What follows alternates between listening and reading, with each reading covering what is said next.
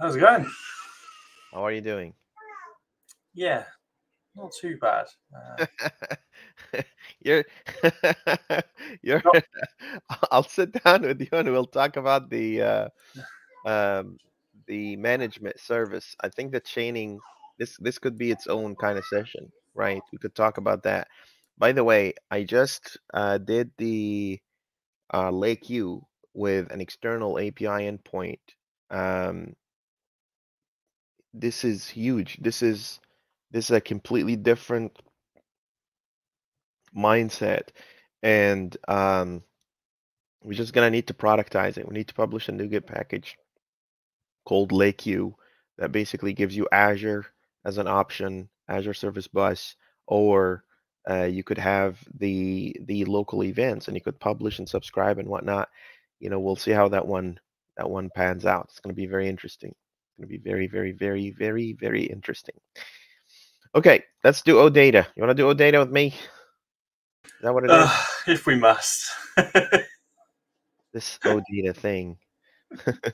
Okay, let's do this. Let's go to OData Neo. I have this part. Did you know that you could pin projects and you're like right click on Visual Studio, you can pin bunch of projects, so you're gonna come back to these. Did you know that?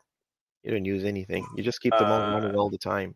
So I've got on my Windows taskbar, I've got Visual Studio pinned, and I just right-click on it and pick one of my previous solutions, and I'm done. I'm straight in. You know what I want to do? I want to be able to go and say, do you know what streaming deck? Do you know these things? Have you ever heard of them? Streamers use these all the time, right? Yeah, it's So basically just a pad full of programmable buttons, right? So you really, can. yeah, that's all that it is. And I think these buttons are basically little screens, right? Cool. Like you can modify the content on the button itself. That's why it's super expensive. But I mean, not super, but it's kind of expensive. And what I want to do is to have all my projects in Visual Studio kind of pop up as one of these buttons. And if I just, oh, it's OData, click that one button. Boom, you got OData Neo going. You could kind of wire. I think there's a smaller version of it. Let's see. There's a tiny, tiny version of it that's much better than this one is too big. Let's see. No, this is a huge one. There it is. This one is perfect. So you have a handful of projects, right?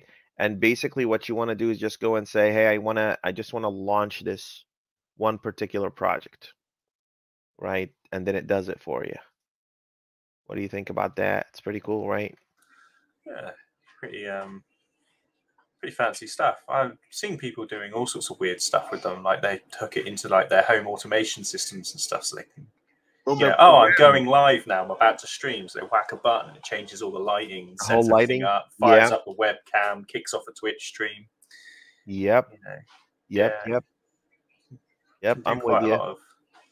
I remember when If This Then That came out, and it was like super popular, and then all the big companies started talking about their virtual assistants. Cortana, Siri, Hey Google, whatever it is.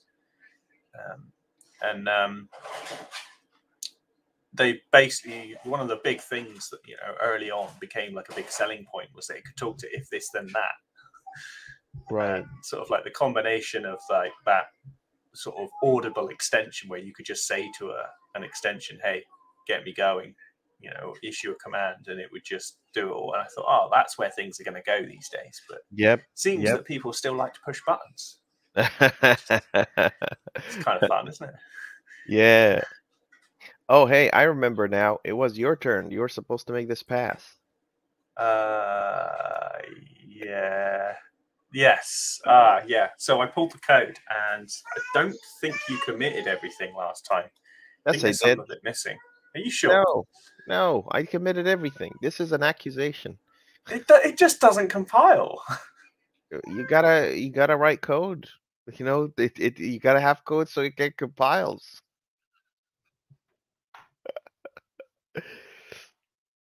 Let's do it. Show me. Okay, here's Let's Morty. see what we can do here then. Right. So if So if you get latest, does it? Wait, does it? I Did just I like actually let not it. commit? It says fail commit, right? Like literally in the thing. Huh? Did I actually not commit the code because I can see it in GitHub? Okay. Oh, by the way, Paul, so let me ask you this. Is internal mock ready? Like if I merge that pull request and publish it, that would fix the problem with running in debug versus release mode, right? It does and it doesn't. So what I found is that the current implementation is dependent on some static stuff in the Yeah. service, and because that's static, if you run multiple tests It like fails. in parallel, then you Yeah. end up with this problem where they're all dependent on that static thing, right? Even though with static variables, even if you've got different instances, static Hmm. stuff is global to the process, isn't it? So you end up in this problem where obviously it's like a shared value, isn't it? It's shared Hmm. across the entire instance of the running application. So Hmm. Hmm. yeah, you just run into conflicts. But yeah, I did fix the initial problem, which was that we couldn't, or for some reason, it wasn't mocking those private methods properly as expected. Okay. And the test case that I added actually proved that, but it also conflicted with another test case that was in there because of this Hmm. threading problem. So I'd identified that it would fail in certain situations, but if you sit there just rerunning the tests on repeat, Hmm. like 9 times out of 10 they succeed, and then on the 10th time they just clash because of this threading problem. So I'm like, is it solved? Is it not solved? I would say the original problem is solved, but there is still a problem. So we just need to figure out within internal mock, is there something else that we can do that allows us to solve the problem in the way that we've currently solved it, but without the static variables in the service? Hmm. Hmm. If you think Hmm. about it, so I think there was a static um, field, and there's like a static method that you reference and you give the field value to, or the method relies on that field value. So if we get rid of those Hmm. and can sort of do it instance based in some way, then we get rid of the Hmm. threading problem. But Hmm. I couldn't figure out how to do it, and I just figured that somebody who understood Harmony in a bit more detail than I did, or perhaps something about the runtime. Sorry, No something worries. about the runtime or something like that. It's something that like requires somebody who's got a bit more knowledge of like the underlying Well, fundamentals of well, what's really going on. well, the dude that wrote Harmonies in Ukraine, I hope he's still alive. I really do. He's a really nice guy. That's why I'm sponsoring him because we'll see, you know. Well, So hopefully he'll appreciate you sponsoring and come on sometime and help us with the problem. That'd be cool, I should wouldn't I it? should just you know what we should do, Paul? We should Reach just out. go in a helicopter and just pull him out. You know what I mean? And the helicopter just has OData written on it, like, OData forces, just drop in, pick up the dude, be like, sir, we need you immediately, and then pick you up. And then after he fixes the problem, we just put him back there. Because it's No. Yeah, you're done now. no, You've, you've done your useful bit. We don't need you anymore.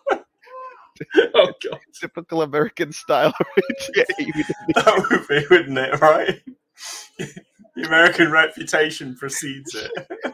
I should laugh about this. I really pray for these people. I hope the war is over and but yeah, he's actually in Ukraine. Like um if you go to his GitHub, he's literally saying, "Hey, I won't be able to support for long. We're at war and all that." It's actually heartbreaking. But yeah, that dude is a genius, dude. He's let's see, is it harmony.net, I think.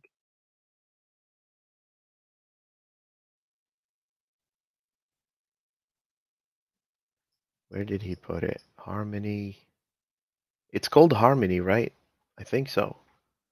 So C sharp, Logic Harmony Control. Is that it? Harmony Core. Hold on. He has this as a NuGet package. So that's how we're gonna find that guy. NuGet. Let's see, Harmony. Yeah, libharmony. There it is. And if you go to his uh, GitHub project website, is that where GitHub is? Yeah, there it is. So did he put the sign? Yeah, that's this guy. This guy right here. Oh, so he's in Sweden now. Okay. Or was he always in Sweden? I don't remember. But anyway, that dude, I think that's the dude. That's the dude that did Harmony, dude. Like at least the highest contributor, right, to this project, right? That's why I'm sponsoring him because he's a good guy. So anyway, so this is a library that he built, right? And we um we need to figure out a way to solve that problem because this is the concept of partial mocking, right? Okay, so you're saying if we run all the tests at once, they fail. But if we run them one by one, they pass because they can't run. Well, so here's the thing, right? If I run all of the internal mock tests, then I get that clash and I get it intermittently. So it's clearly some sort of weird race condition, right? Now, if I run, as you can see here, if I run all of the OData Neo tests, but I run them, I debug all the tests and step through all of the exceptions that happen that we expect to happen. Right. Then all of the tests except the one that you wrote last week effectively pass. Nice. Now, if I just run them normally, they will fail. And I get a lot of failures. Yeah. And what I found was the reason, if you look over here in my solution view, I've pulled in internal mock directly into the Neo library.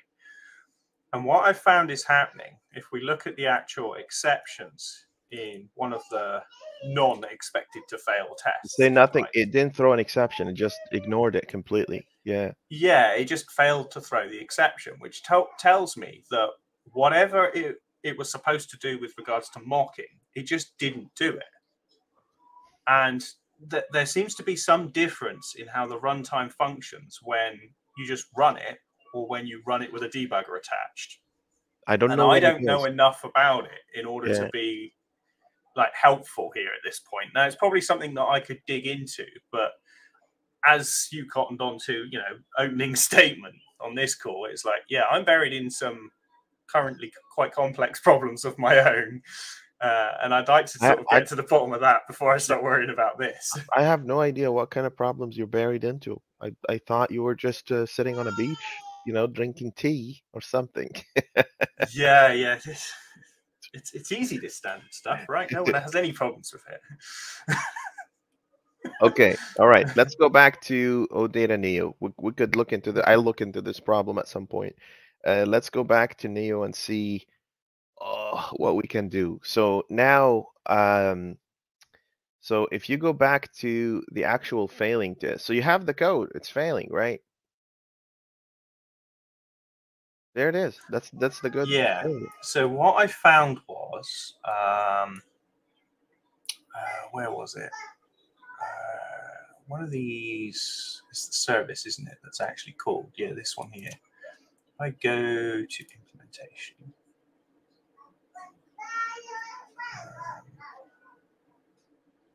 Okay, maybe I'm just talking crap because I'm sure I had a method and it said it couldn't find.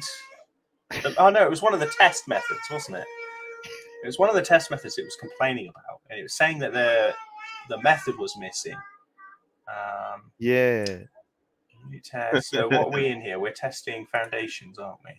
OQueries. It was one of these. Hang on. Yeah. So there should be a method in here, which I remember at the end of our last session. Generate randoms. It's there. Don't know then. Maybe I was just having a funny 5 minutes in the week, and I was just like, but I think it was this method that was missing. Yeah. And for some reason, like I haven't done a get latest or anything today, so I already had it. but for some reason the compiler was just not playing ball with me. Maybe it was because of something I was doing with internal mock, and I managed to confuse the compiler or Visual Studio or something. I notice Visual Studio is a bit weird sometimes. Like I have like compile problems, and I'll go in and I'll like close everything down. I'll just delete my .vs folder, clean out all my bin and object folders, and just reload everything, and it'll be fine again. Yeah. It's like there's some weird like caching stuff that takes place in Visual Studio, and I've just never gotten to the bottom of it. Yeah. But anyway, it's a complicated program, so you got to expect some weirdness to it, right? It only has 1 million lines of code, nothing big. Yeah. Pretty basic, right? Straightforward, no problem there. And that's without the .NET framework, without everything, like just the shell. Yeah. Oh, to give you an idea of scale, the stuff that I'm working on for one particular type of transaction, Callum was telling me the other day, he did a PR request, and it contained the entire implementation for just credits. It was 3,000 lines of code, something like 100 You can't do that. files. You can't do that. And I was just like, oh. And he said, oh, you've got to code review it all. And I said, well, to my standard or to Hassan's standard? And he said, to both. And I said, right, it's all crap. Throw it out. Start again. Yep, exactly. You should shut it down. This is exactly what I would do. I would just go shut it down, because the PR needs to only contain one particular feature in like one function in one service, right?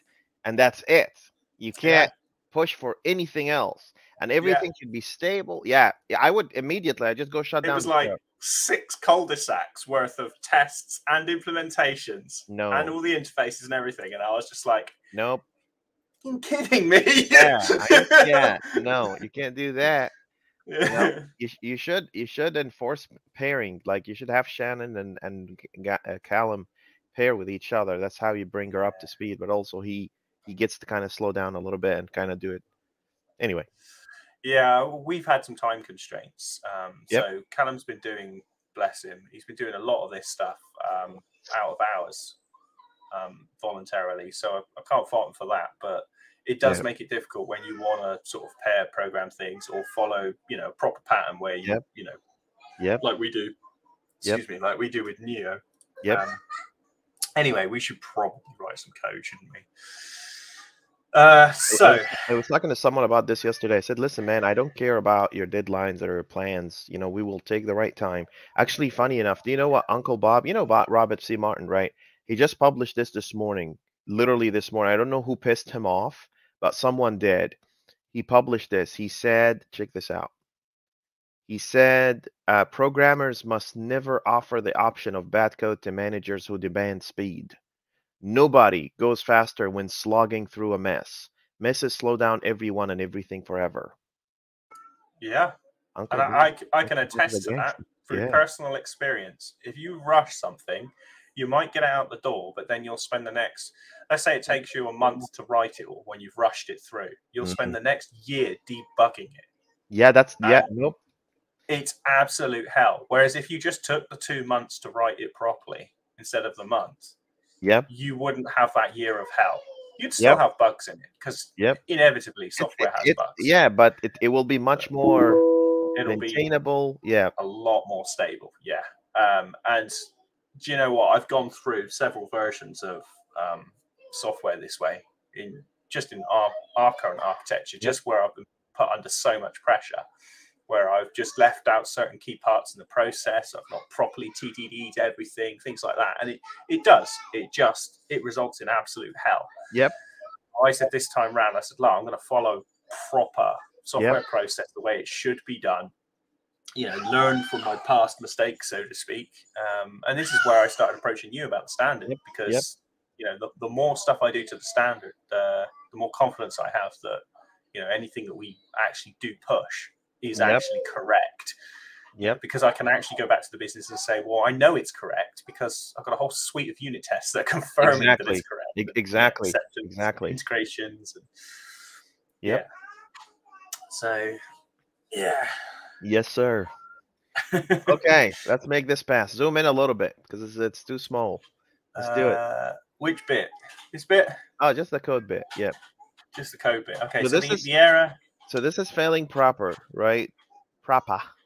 So let's make it Failing proper, yeah. So this is saying that expected the actual query to be this. Right. Okay. So let's grab this because this is what it was expecting. Oh, this is totally randomly generated, dude. Just so you know. Yeah, yeah. So let's just put these things in here so we can compare them with me having made no changes. Ah, see. By the way, the fix is really small. Can you tell? Yeah, I can already see it. Ah, God. Oh, I'm making the right pigs ear this, aren't I? You can tell I totally prepared for this presentation, didn't I? So you're Okay. just adding this closing thing for some reason. That's all. Yeah. Or you're forgetting to emit it. So, yes. So join. Where do we do the replacement stuff? Oh, this is the test, isn't it? Yeah, that's. I'm looking at the test and going, I can't see the logic that's breaking this. Yeah, no shit. Your brain broke. You broke your brain. This is what working with you in the week does. That's how it breaks people. To be honest with you, like, dude, listen, you know, you're frying your brain, like how you just put the time and effort. It's amazing, you know, and still you show up and we build OData Neo together and all that. That's admirable. You know, I commend that. Yeah. Okay. I Cool. just know some days I get to the end of the day and it's funny because like yesterday, the wife said, I don't know how you do it. I said, what do you mean? She said, well, you get into bed and within 5 minutes, you're just out cold. Done. And I'm like, you do realize it's not common, it's common knowledge amongst like medical professions that like your brain is the thing that uses like most of the energy in the day. So Yep. if you spend your entire day just suffering like real brain teasers, by the end of the day, you're so shattered that you just plonk. You're done. Out like a light. So you're done for life. And, like I remember I used to get, because it's quite funny because I come from quite a large family. My dad's one of 10. Right? Nice. And they're all tradesmen. They work in like building trades. So, you know, we've got plasterers, Physical stuff. bricklayers, yeah, we got, you know, plumbers, electricians, all sorts. And I used to get so much grief because they're like, oh, you want to get a proper job, not just sitting in front of a desk all the time. And it's like, seriously, this is harder work. This is real work. This is real work. Yeah, it's harder than you know. You know? It's not that trivial at times. Yeah, okay, I might not be like breaking me bones and cutting myself and, you know, I'm breaking my brain. Brain cells are going. But geez, yeah, you feel it at the end of the day. So, God. Right, it looks like. But by the way, just so you know, just something for you to know. I don't know if you have achieved that yet. At some point in time, I don't want to say you become numb. I want to say it becomes just a part of your stream. And this is why a lot of people come to me and be like, how can you do all these things? And I just don't feel like I'm doing anything. Like you know, when you're driving, it's just second nature. You're not even thinking about driving anymore. I mean, in your case, it's probably difficult because the steering wheel is on the wrong side. But I don't know how you drive this way. That would confuse. I will never ever drive in England because it's gonna get me killed. You know, just the fact that I'm on the right side and I have to look left and I don't see other than chairs, just things behind. Or you're going to get to a roundabout or something and just not know how to get off. It's over. It'll be over. You know, I heard in Sweden there are no left turns; they're all right turns. Oh wow! I don't know. That can't be true, surely, right? Sorry, I'm just having. Yeah, but anyway, what I'm trying to say is that it becomes part of your. It becomes like breathing. Like, to me, engaging with people and writing code and blogging and doing streams like these, I don't feel like I'm doing anything. So I can still come around 4 o'clock, you know, 4 p.m. and just sit down and just do whatever I want. I don't feel like I've done anything. And maybe I'm not working. But they do say it's not really work if you enjoy it, right? Exactly. So, I love this. I don't know if you've noticed, but I love this. You know, every job in programming, or just in IT in general, that I've ever applied for, I've always said, like, I do what I do because I enjoy it. And first and foremost for me, like the first 5 years before I even considered applying for any sort of job, was like mostly just me like building stuff myself. And I remember when I got my first job in programming, and I tell this story to people quite a lot. It's like, you know, people ask me, oh, how did you get into the career? You know, how did you do it?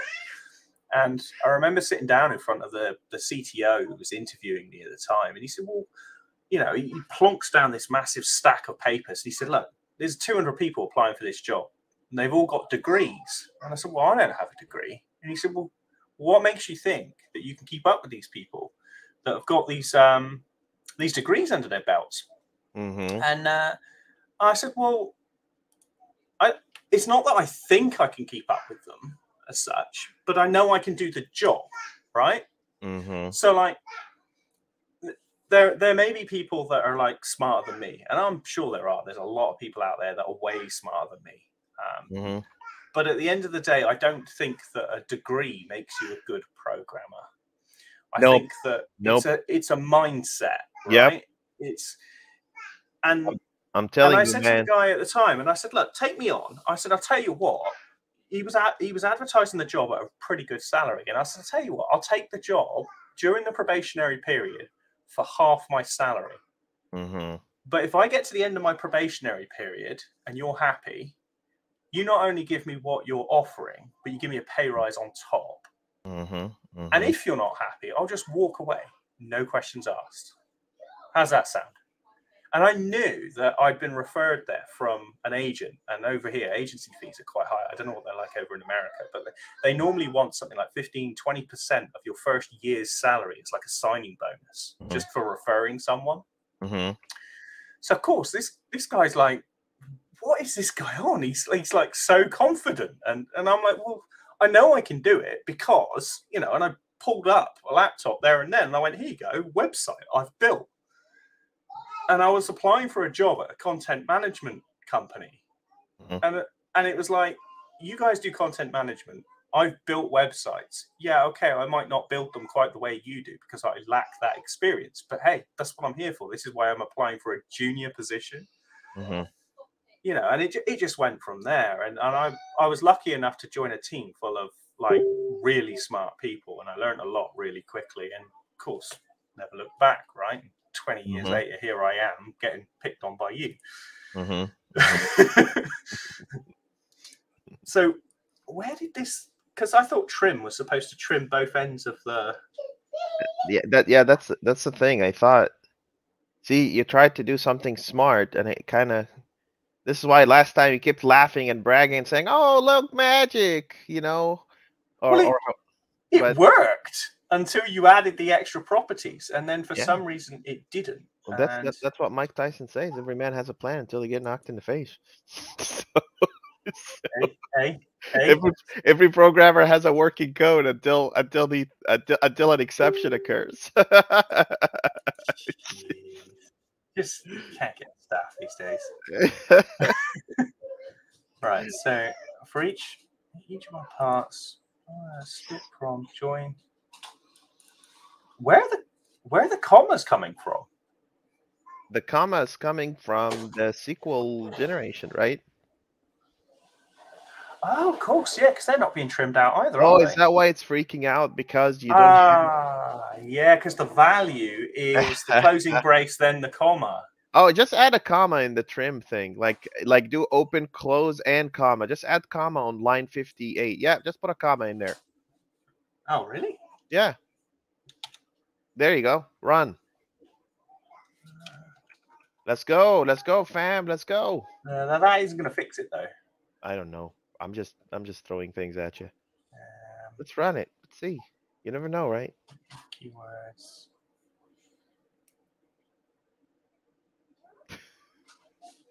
Hang on. Here we go. It's not going to fix it, but it's not going to. No. I could put a trim on the end. No, I think what we should probably do is do a replace in here as well.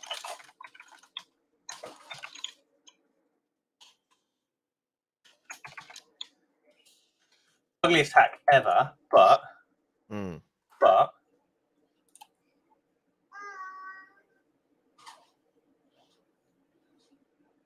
passed.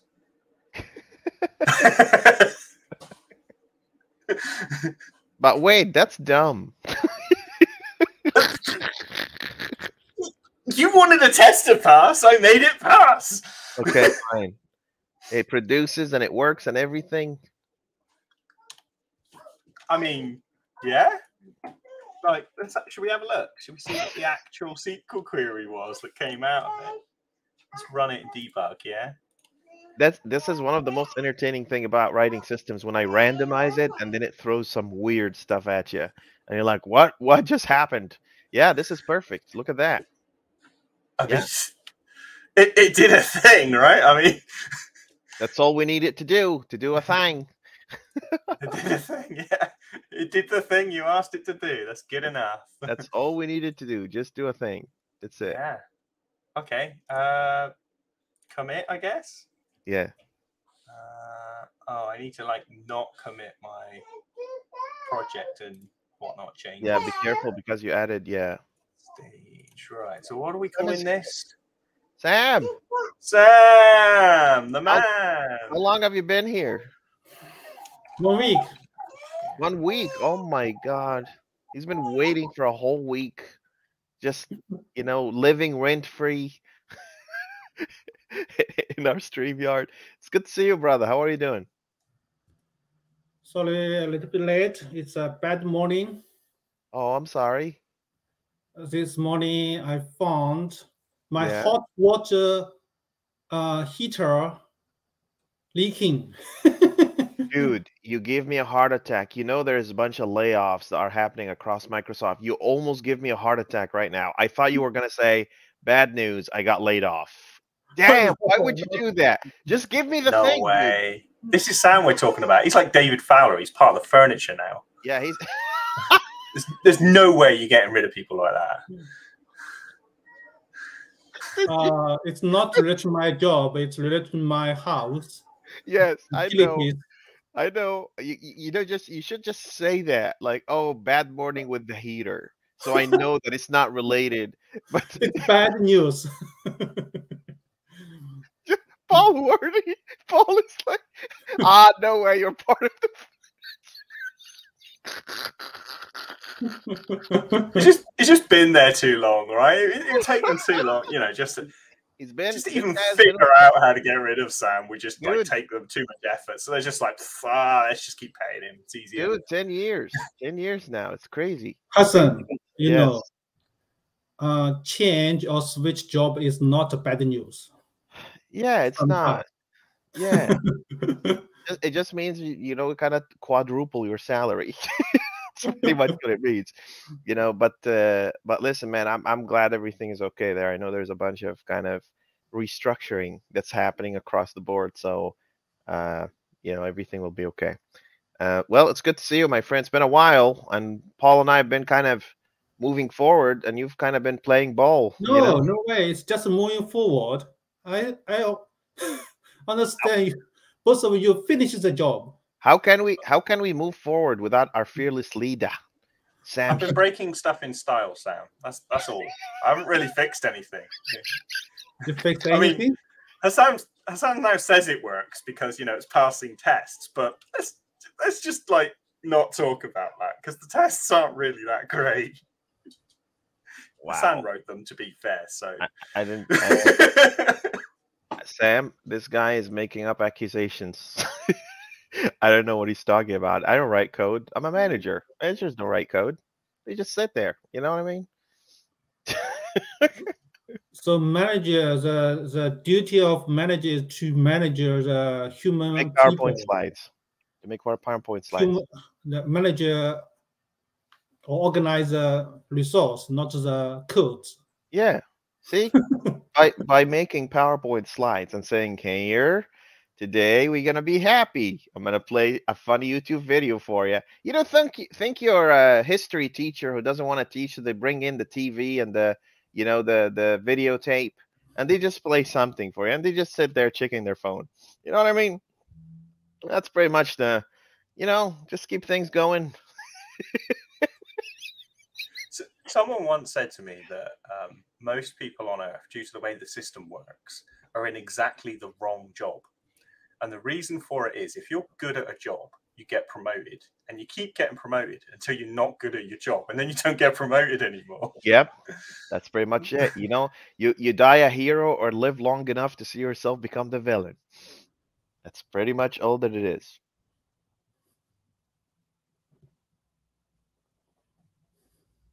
So there we go. All the tests are passing. I've committed the latest fundamentally bad design flaw. Gee, okay. But it passed the test. When you say it like that, it just kind of breaks my heart, man. Just come on. So what have you done, Paul? Sorry? OData. Oh, he's saying what have you done? Well, what did you do? Hassan set a very low standard for the code in his test criteria, and I just met that. That was all.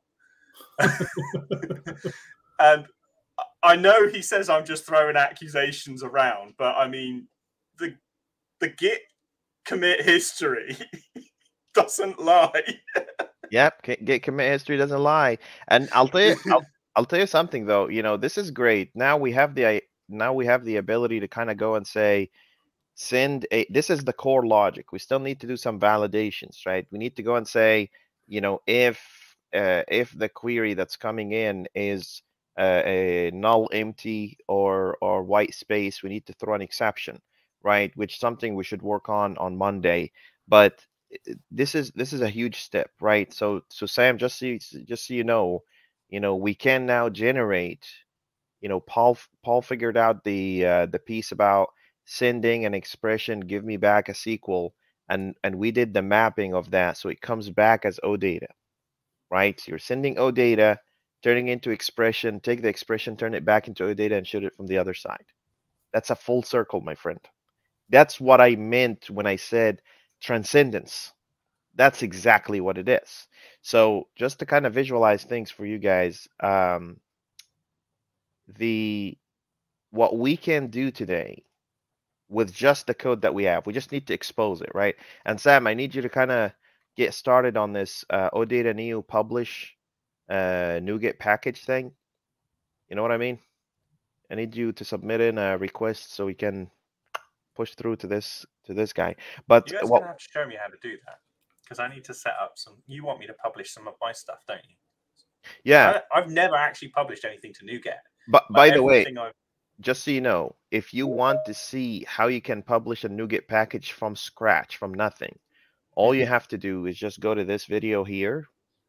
See, that's the beauty of recording everything and anything, because I get to sit down. Your channel again.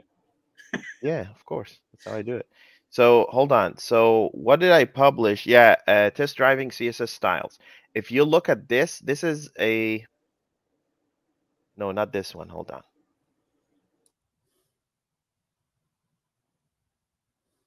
Yeah, there you go. This is internal mock, right? If you look at the very end, I literally do literally all the way up to finding a icon and creating a NuGet package and then publishing this, all the little details. This video here, it's 3.5 hours, but you want to just focus on the last kind of 20 minutes. I thought I spent enough time with you, Hassan. Now you're recommending me 3-hour-long videos. You know this thing. It's literally a documentation of how I built internal mock from nothing. Like I started with a new project. There is nothing there, all the way down to creating the full library. That is pretty cool, though. A lot of detail. A lot of details. A lot of details. You know, and you think, oh well, the video. Nope, it's the whole thing. The whole thing. And it's not doing just something regular. No, I'm giving you the actual whole thing. So look, I used to be young and pretty. I don't know what happened. Back in the day. When was that? That was only 6 months ago. Look how less white hair I had, compared to now. So anyway, you look younger. Yeah, I look younger. It's probably listening to my complaints all day. It's turning you grey. I definitely look younger than I used to. You look younger. So anyway, it's just dealing with Paul. I've known Paul for now 6 months. This is the impact I have on people. Yeah, it's just not a good friendship. Anyway, so listen, Sam, we can now do this today. We can basically go and so just to catch you up on things, we can now go and say, here is an OData query. We can turn that query into an expression. And then we take that expression back and we can turn it into an OData query, dude. Done. No problem. And we just need to expose that. That's it. This is what I call transcendence, right? What that basically means, you get your OData query, it turns into an iQueryable. The iQueryable travels through your system internally, and then it goes all the way to the other side, and OData Neo is sitting at the broker side. Go and kind of turn it back into OData again, or hit the entity framework with your expression and get the data. Next time, well, we need to build an orchestration service first, right? The orchestration service is the one that talks to the expression and the OQuery kind of service. And then once we have this, we can expose a client that can basically give us the capability of turning an OData into an expression and turning an expression into OData. That's it. We're done here. From that point onwards, I need to publish the alpha release, Sam. And then you and I can go on channel 9 and talk about it, right? And maybe we'll mention Paul. I mean, he didn't do much. He just did, like, you know what I mean? Oh, It's easy for Paul to publish NuGet package on NuGet.org. Not a big deal. But we need to publish it under the OData team, OData account under Microsoft. Yeah. Mm-hmm. We will name it Microsoft OData blah blah blah. Yeah. Microsoft.OData. Or should we just make it a standalone thing, Sam? I'll publish it as a standalone thing. Don't worry about it.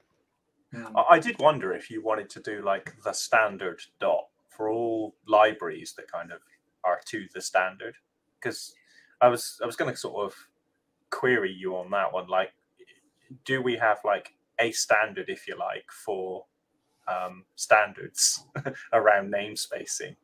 Yep. And things like, you know, the only problem that I have is the words "the standard" as a namespace is kind of lame. Yeah.